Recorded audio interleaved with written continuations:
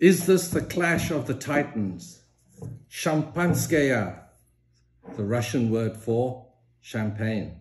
A new law has just come by that the Russians have put into place. All champagne coming into Russia must now also be labeled as sparkling wine. Sparkling winemakers in Russia are permitted to use the word shampanskoye, which means champagne in Russian.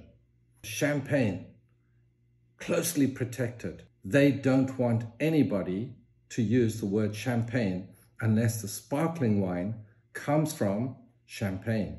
So, what will happen to the world as we know it in the world of champagne and sparkling wine? Personally, I think, but that's another time. I will react when I hear your views.